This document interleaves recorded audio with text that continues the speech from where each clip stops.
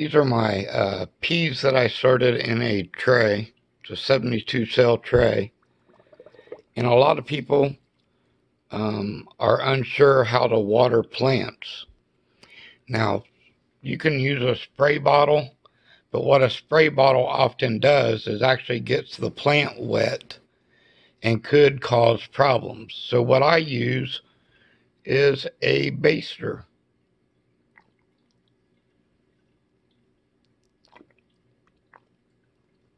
That allows me to direct the water where I want it at without the force being so strong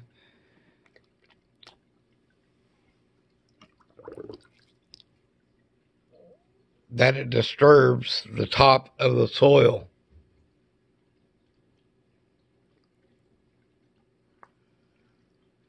And I also water, a few of the seeds didn't come up, and I continue to water them also. Because sometimes they will eventually come up, they're just a few days later.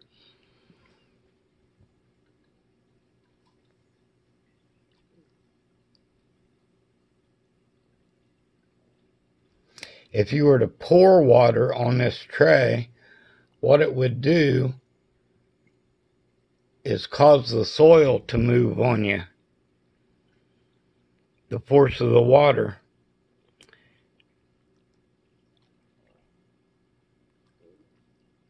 So the basting brush, or the baster, this is what I'm using. Actually, my sister bought me this one. I had another one I used to use for watering plants, and I can't find it. God only knows where it's at.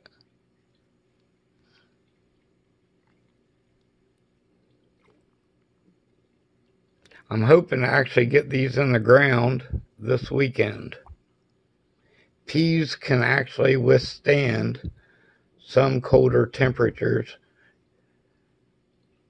down below freezing as long as it's for short periods of time.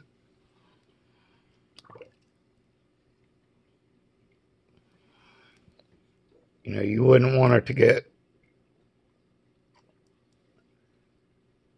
12 degrees for a week, but it could handle 12 degrees for a couple of hours.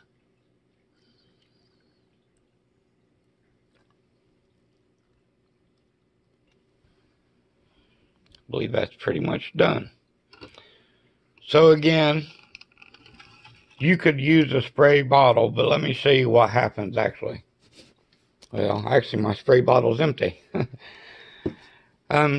I usually use spray bottles before the seeds sprout, and then I switch over to the basing thing once they actually come up. This is my bok choy.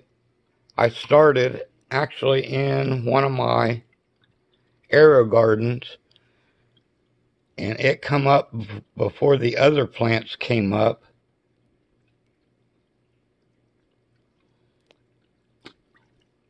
So what I did is I put them in red cups.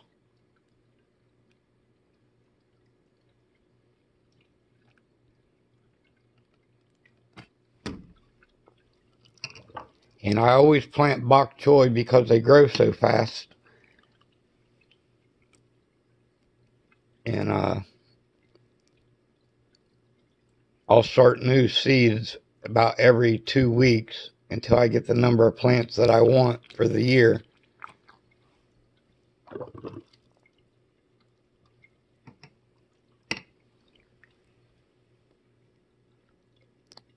Which is usually about 10.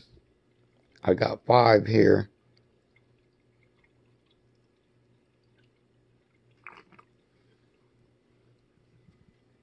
That one back there is actually looking pretty dry.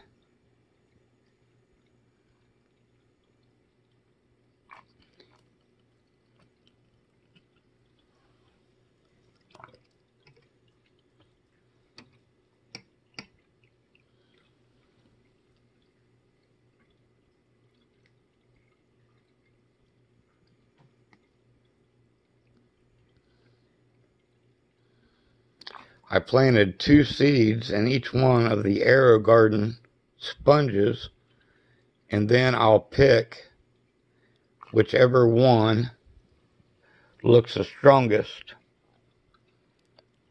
You can see, like that one right there, both seeds have come up, but neither one of those is looking good. The rest of them are looking pretty decent though. And down here I've got some parsley.